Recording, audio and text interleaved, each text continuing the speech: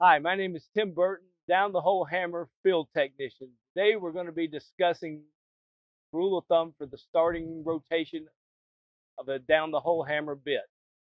The rule of thumb is take the number 300, divide it by the bit size. For example, we have a 6-inch bit, divided into 300 would be a starting rotation of 50 RPM. This starting rotation may need to be adjusted up and down depending on rot conditions.